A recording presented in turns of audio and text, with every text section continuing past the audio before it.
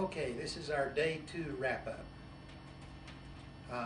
Sitting here by the fire, mainly because when we were up at Wolf Creek, it was colder than sitting on a cast iron commode in Siberia, an outdoor one at that.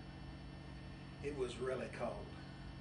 When we left, it was 4 degrees, and we had a great time. We made 5 runs altogether, and 4 of those runs were on groomed trails, which was just fine with us. And the last run we made, the upper part of it was on powder puff, and it was not groomed. Now, Wolf Creek had just had 4 feet of snow, and so there was lots of powder. And neither Pat nor I are all that accomplished in skiing in powder, but I let Pat go first, and I followed along.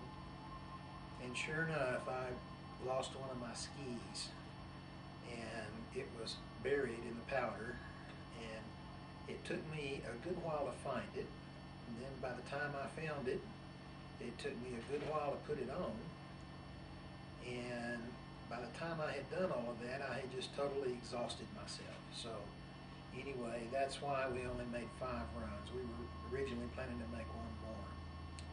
But it was a great day. We had a great time, and we'll look forward to day 3.